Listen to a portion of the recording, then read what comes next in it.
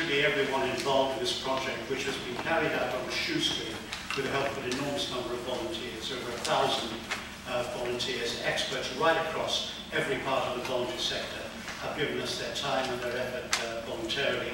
I'd like a special thank you to Richard, who, as director of this enterprise, has really kept us in line. He has pulled everything together in the most impressive way, as you will see when you go online and watch the report or look at it on your memory stick. It is really phenomenal, the effort that has gone into this. Somebody estimated at a meeting the other day that a decade of volunteering time, if you tot it all up, has actually gone into this. And we have been fully aware of the enormity and the crucial importance of our task to produce a guide, a template, a sort of blueprint which can get the whole sector onto the same responsive and responsible page. And I'd suggest that the transformational potential of our project is absolutely huge. Some organisations are there, I think, to get the balance right. We've had the attack from Michael Braid, and saying that a lot of charities aren't doing enough. I'd like to put it the other way around. I'd like to think that there are, relatively speaking, only a handful or so of charities that haven't changed the way that they operate in order to take on board all the criticism that came 2 years ago, starting with Oliver Cook. And I think there are a great many charities, a very foolish charity, that hasn't actually taken on board some of the points that were made at the time and some of the criticism that has come in since. What we have got has been crowdsourced by experts, as I said, but it has also been tested, beta tested, over the last couple of months. And thanks to everybody who's involved in that and giving us our feedback, so that you not only had the input from a wide variety of experts, but then when we gave them our initial report, they were doing some hard testing of that, and we incorporated that in the final version of the report. So we very much hope that what we've got is a guidebook for the future that we have delivered to you to give confidence to all donors by putting them absolutely at the heart of every single thing that we do. And I think our message for the Fundraising Preference Service is that change is already happening, and happening on a substantial scale. And if you just look at some of the examples on the fundraising regulator's own website, you've got charities like Cancer Research, Macmillan, the RNLI. The RNLI, incidentally, which is allowing for the fact it will lose £35 million over the next 5 years because of the changes that it is putting into place. But the long-term prospects are much, much better because you take on board your donors, get them involved in a much more interesting way. And at the end of the day, to have happy, contented donors will long-term actually bring on board more fundraising to make up for what might be for some charities that initial shortfall. So the Fundraising Preference Service is addressing symptoms. We are addressing the cause in a very, very detailed way. And although we might have 526 recommendations and ideas and thoughts, every individual charity will not need to take on board all of them by any means, but you would cherry pick those bits of advice that we hope will be sensible for you and to help you put the donor right at the heart of the experience. So thanks very much indeed, and I will hand over to Kath. When I walked in, it's not how are you, but stick to time. So I'm going to be really focused here, and you're going to hear from lots of people. I'm delighted to be here to help to launch the outputs of the Donor Commission. It's a brilliant thing to have been involved with. I am genuinely, truly inspired and awestruck by the scale of response from people in the fundraising community and across the voluntary sector. I often feel proud to be a fundraiser, but I have to say today I feel particularly proud. People who've contributed their time and insight and generosity. I came into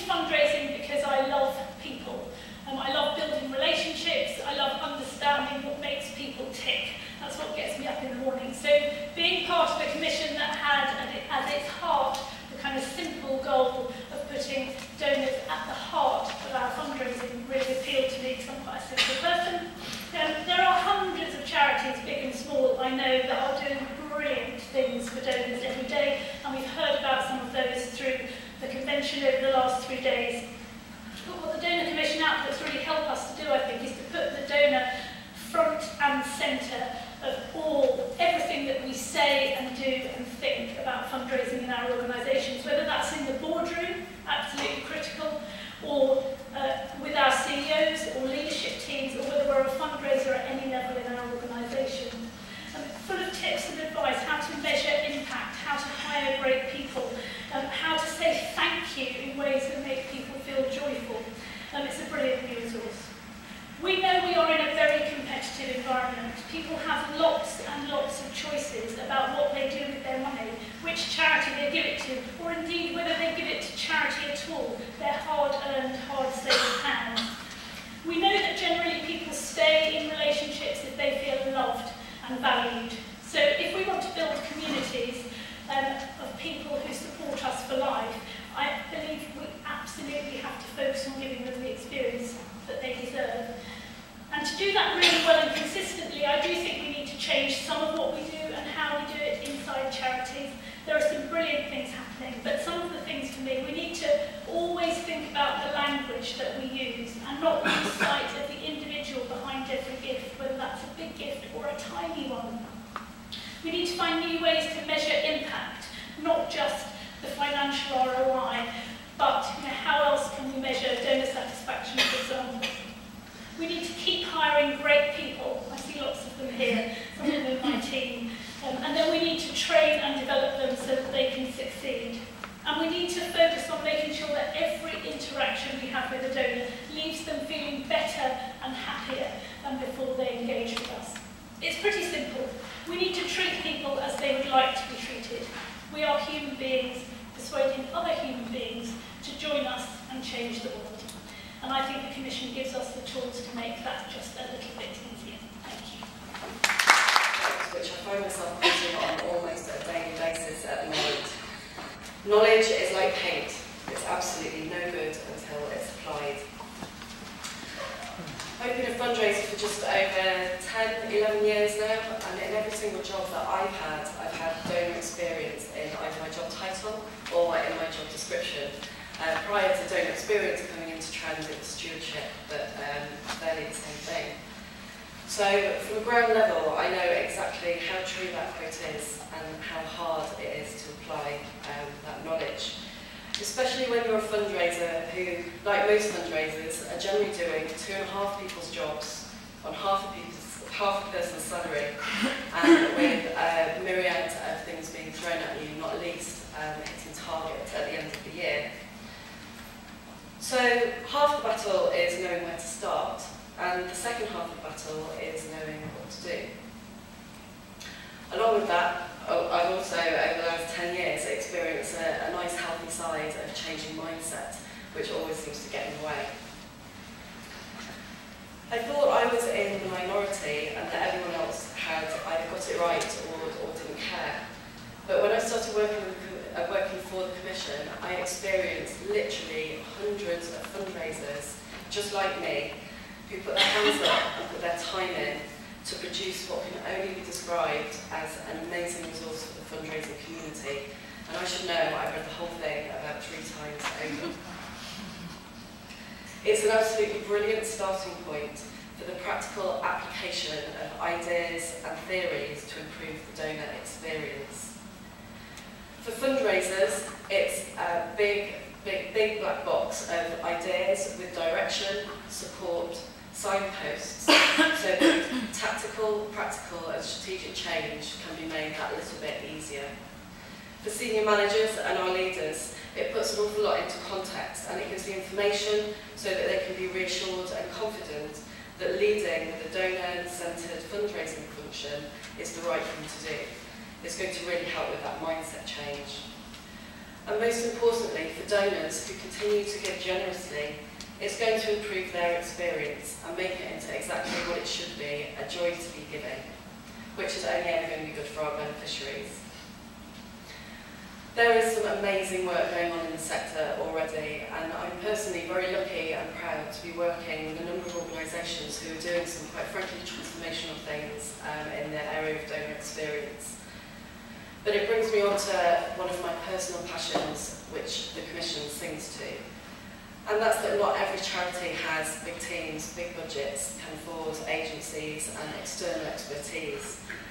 And the donor commission report is applicable to every charity of any size and any fundraiser who works within them.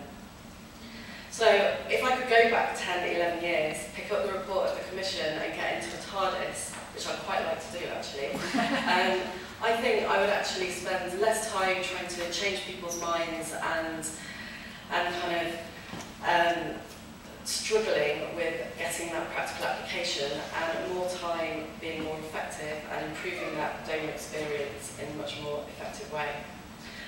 Just finally, the most exciting thing about this report is it's not the finish of a report, it's the start. And I'm really pleased that the Institute of Fundraising is taking it over. Because to quote the late great Tony Elisher, the first time I came into contact with him, he said the world is changing at an unprecedented rate. And he was right. And this report isn't something that should stand still, it's something that should gain momentum. And I've got a fantastic job. I help to change children's lives with our supporters through the Children's Society. And I'm here today to share a story about one of the causes I worked for Children's Society, which was Friends of the Earth. And I'm sharing the story because I'm really pleased to be here as part of the Commission Donor Experience, because it's a great body of work, but it's a huge body of work. It's over 500 recommendations that have come out, and that can feel quite daunting and overwhelming. But I'm absolutely convinced that at its heart, it's about culture, mindset, and getting the basics right. And I think that is a simple job that any of us can do. So I was at Friends of the Earth back in 2015. We started that year in a really optimistic frame of mind, because we were committed to putting supporters at the heart of what we did, and we thought we could do that really, really well. And at the start of the year, we spent 2 whole days as an entire organisation talking about nothing but who are our supporters, what do they care about, and how can we give them a better experience so we can change the world a bit quicker and a bit easier. And then a lot of stuff happened. We saw the explosion in the media, we saw unprecedented political scrutiny, we saw suddenly a completely different narrative to the one we were used to. Instead of people championing fundraising and charities, suddenly people were challenging us. And the instinct, I think, for a lot of us in the sector was initially, well, what do we do? And should we keep our head down and hope that no one names us as one of the bad guys? But at Friends of the Earth, because we'd realised that actually our mindset was about, well, what do our supporters think? Well, the right thing to do wasn't to keep our head down, it was to get in touch with them and ask them, what do you think? What do you feel? Are we getting things right? And so we did a really simple thing, we wrote a letter. We wrote a letter to every single one of our supporters, and that's what we said. Are we getting things right? What's the experience like? What can we do better? And we were absolutely overwhelmed at the response we got. Thousands upon thousands of supporters all wrote back, most of them in handwritten form, which took us quite a while to then read them, but thousands of replies. And it was really inspiring. We heard amazing stories about the motivation of our supporters and the great experience they were having, but we also had our eyes opened. We had our eyes open because a number of them said to us, how refreshing to be asked, but never been asked before. And actually, now that you ask, there are some things we think you could do differently. And as a result of that, we started to do things differently. And now, several years later, I've moved on, but when I could get back in touch with people, Friends of the Earth, they tell me that the organisation now thinks completely differently. That the supporter is in the room in every conversation, from board level meetings to every discussion about what's the next thing that we should send and is it the right thing to send. And the reason I think that the organisation did well, I think the reason that the Friends of the Earth responded in the right way was just that mindset. It was just that culture of thinking not about what does this mean for our reputation, what does it mean for our bottom line, but what does it mean for our supporters. And if there's one thing that I think we could all take out of the Commission, it's practical advice about how we can put the supporters' mindset first and therefore get them. Thank you very much. Well, that people with sight loss are never left out of line. And I do that by raising money to support the charity that I work for, Guide Dogs. My story is going to be one of a donor and how she has, in a period of 18 months, gone from being a stranger to being one of our best friends. Why is this work important? Why is the Donor Commission work important? Because it's about trust, as so many people have said. Because it's about public confidence in charities. Most important, it's about our future sustainability. We owe the future generations of beneficiaries this piece of work. So, to start my story, I use a cliche, which is people may forget your name, they may forget what you said to them, but they won't forget how you made them feel.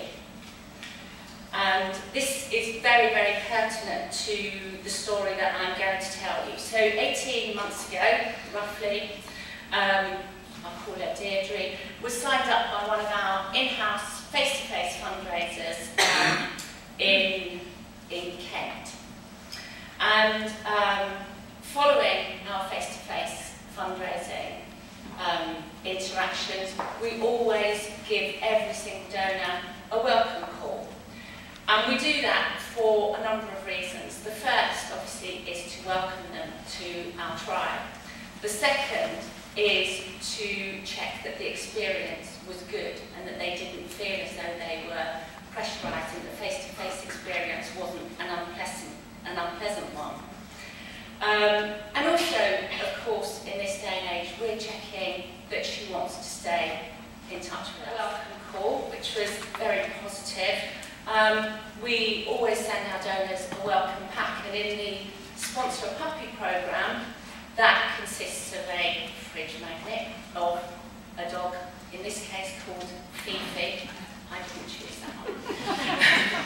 and about the journey that that our donor was going to come on with us, the start of an incredible journey. Because she had given us an indication that she was interested in supporting us in other ways, she would have then received our legacy mailing pack. She indicated on there that this would be something that she would consider doing, and this would have all happened before she got her first pup date. A pup date does what it says on the tin. It informs the donor about the progress of their dog in training and how they're getting on. And that's written by a volunteer at Guide Dogs that we call a puppy walker. So it's a very authentic piece of communication. She then would have had a legacy call to make sure that the information she had given us still stood, and then she would have had a second pup date. That's kind of like 6 or 7 month cycle that I've just described so far. With all of these mailings, we start with the 2 magic words that I've been listening to Ken Burnett speak for about 25 years now. And he's still going. And he's never said anything different. And that is...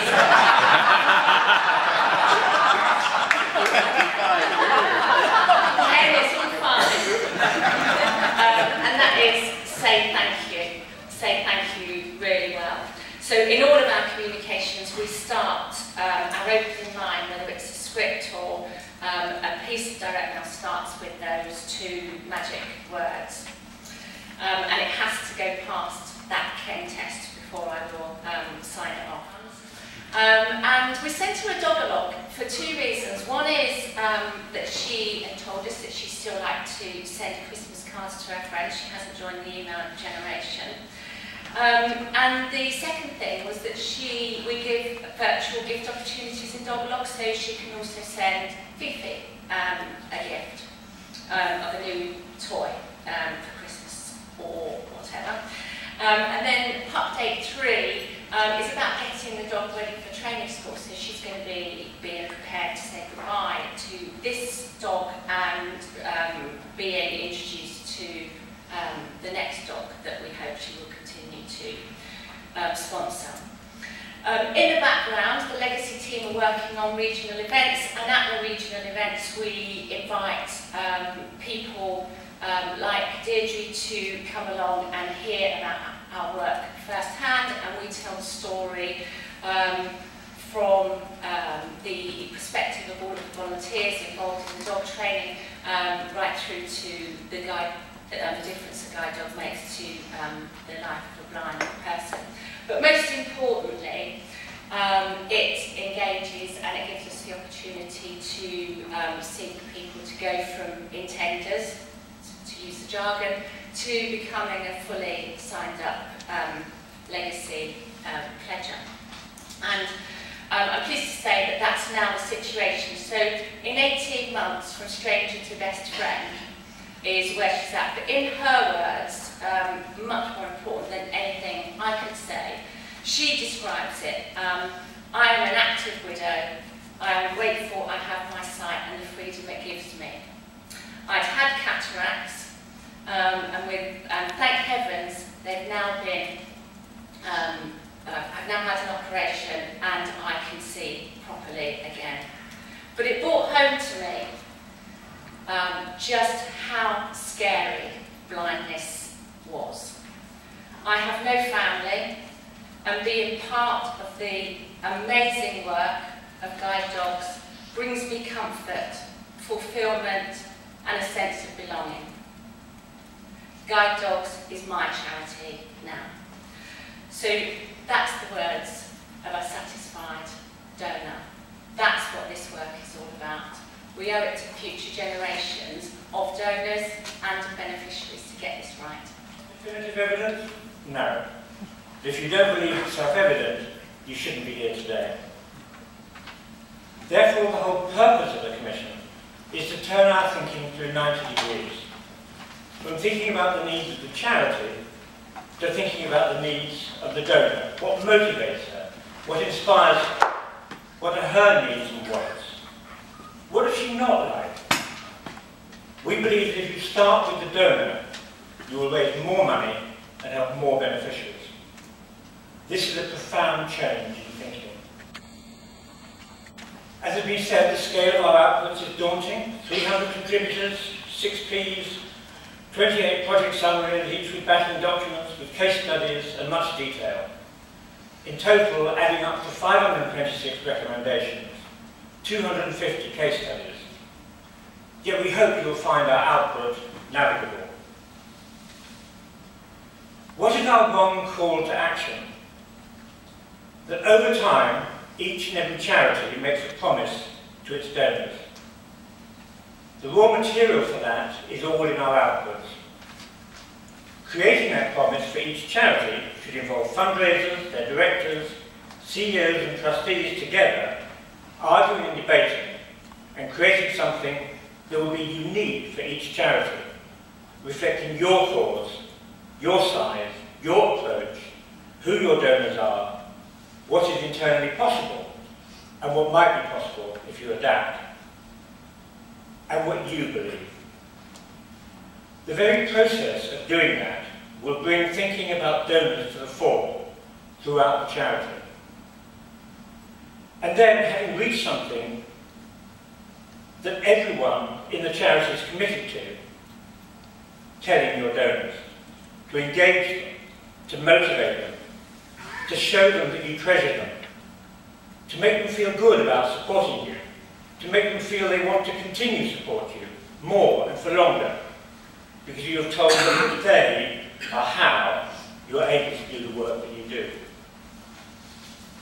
I repeat what I said at the beginning.